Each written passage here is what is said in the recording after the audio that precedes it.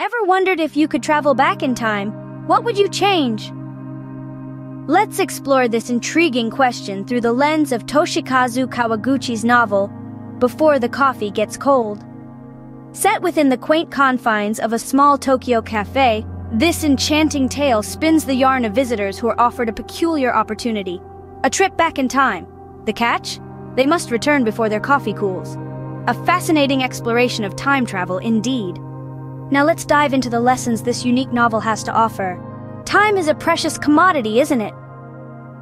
This is a question that resonates throughout the pages of Toshikazu Kawaguchi's novel, Before the Coffee Gets Cold.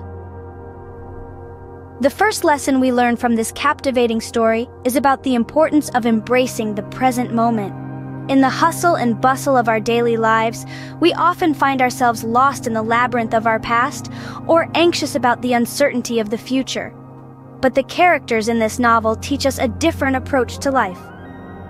They show us that embracing the present, acknowledging the reality of our current circumstances, and appreciating what we have right now is a profoundly empowering experience.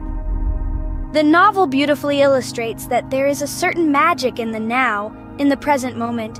It's about recognizing that the past can't be changed and the future isn't promised. So why not make the most of what we have right here, right now? After all, the present moment is all we truly have. What if you could go back and say sorry to someone you've wronged? Imagine having the chance to travel through time, to revisit the past and mend a mistake. In Before the Coffee Gets Cold, Kawaguchi presents us with characters who do just that, using their journeys to understand the immense power of forgiveness. Take Fumiko, for instance. She travels back to apologize to her boyfriend for leaving him without a word. In the process, she learns that forgiveness isn't just about saying sorry, but also about acknowledging our wrongs, making amends, and growing from our experiences. It's a powerful message, isn't it? It teaches us that forgiveness can heal wounds, mend relationships, and even help us find inner peace.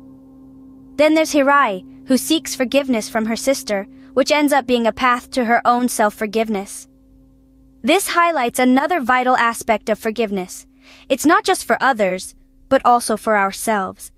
Remember, forgiveness is a gift you give to yourself. Ever wished you had expressed your feelings better? Before the Coffee Gets Cold serves up a potent reminder of the impact of communication.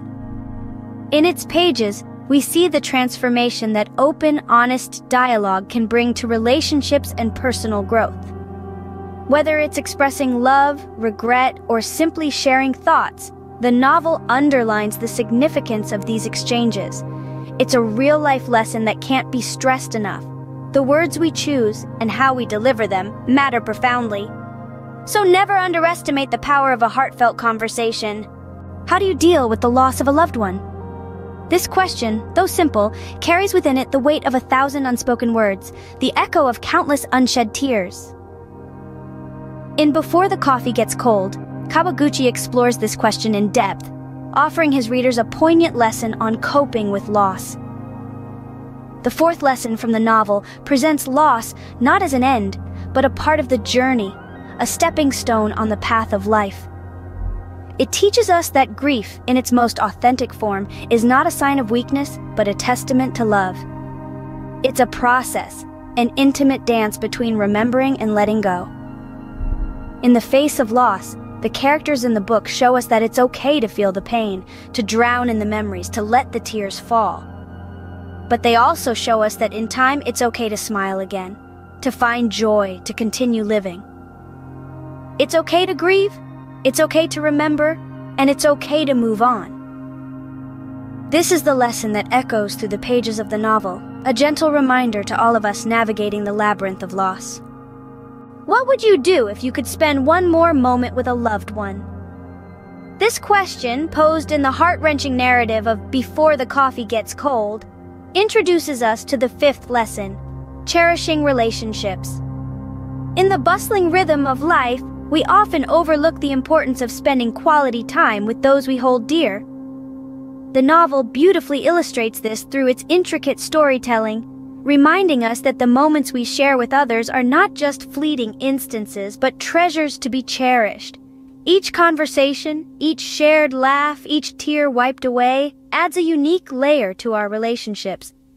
These are the threads that weave the fabric of our lives, creating a tapestry rich with love, understanding, and shared experiences.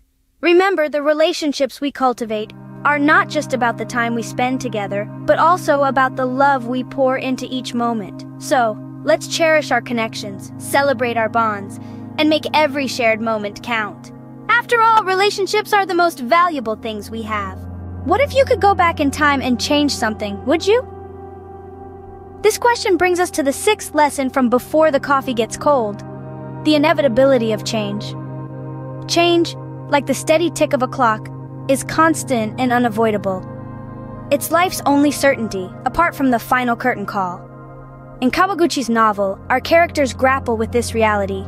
They learn that irrespective of the number of trips back in time, some events are destined to occur.